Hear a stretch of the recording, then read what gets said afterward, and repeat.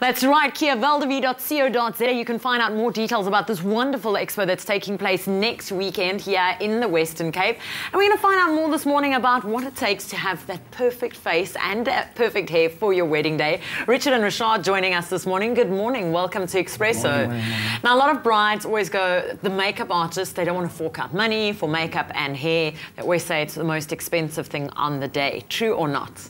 Definitely not. Yeah. Why do you say that? Because I've seen some of my friends who've got their wedding bills for makeup. He's the makeup man, yeah, I'm the hair man. So from a hairdressing point, you know, the way I look at things is that, look, hair is something you wear every day, yeah, and it's every day of the year. And what you've really got to do is feel comfortable, because that's your biggest day coming up. And if it's your biggest day, you've really got to look great, and you're going to be the star attraction. So you've really got to put some time and effort in and make sure that you're going to spend time understanding, feeling comfortable about how you're going to wear your hair that day. Yeah? And what goes into planning, before we chat about the makeup, about the hair?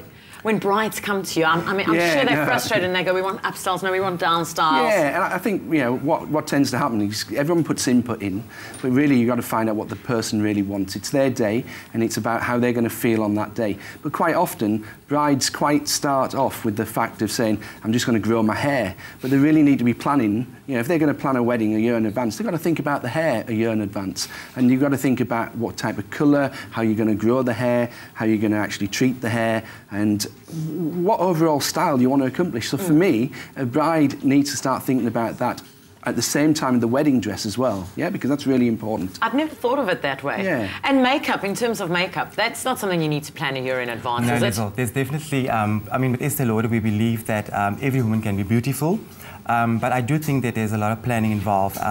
You definitely need to have that sort of look for your wedding, and I suppose it's all about the look nowadays. Everyone wants to be beautiful and look beautiful.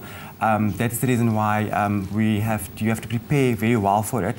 To have a beautiful skin, you obviously have to go through using your skincare, your cleanser, your toner, your moisturizer, your repair wear and stuff. And I believe that with beautiful skincare comes beautiful makeup. And what are the trends when we're looking at weddings? I mean, day and night weddings, does the makeup differ? Well, there's sort of three sort of looks that we normally at Estée Lauder do. We do like a romantic, a classic, and a natural look. And it depends on really what the client really wants. And you know, you go according to the dress, the hairstyle.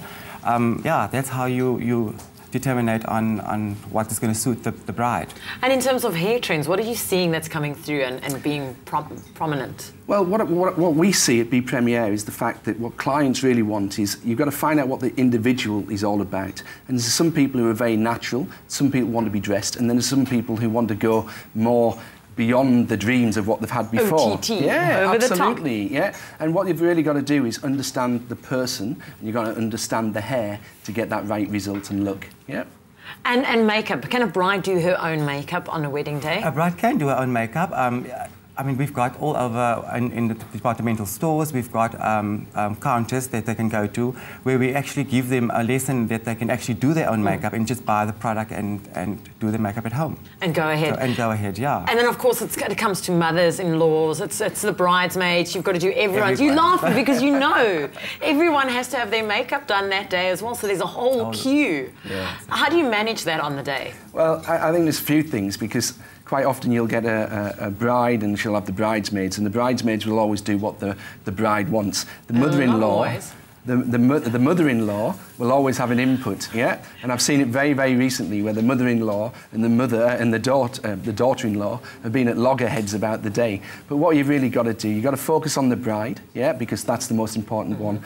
The bride with the bridesmaids, because you know what you've got to do is have a whole collection of styles which blend together, yeah. And then you look at the rest of the wedding crew really, and you've got to put the whole package together. I think what's really important is the plan, yeah. It's understanding the person, and it's understanding how you're going to achieve those looks. And sometimes when you do those looks, you've got to think about how you're going to build the hair, or how you're going to utilise the existing hair, yeah, because people have got different types of hair there.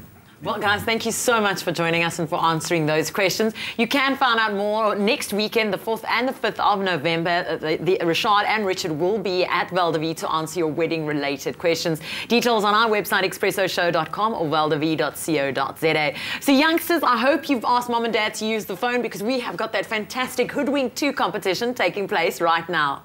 Stay with eXpresso and SABC3.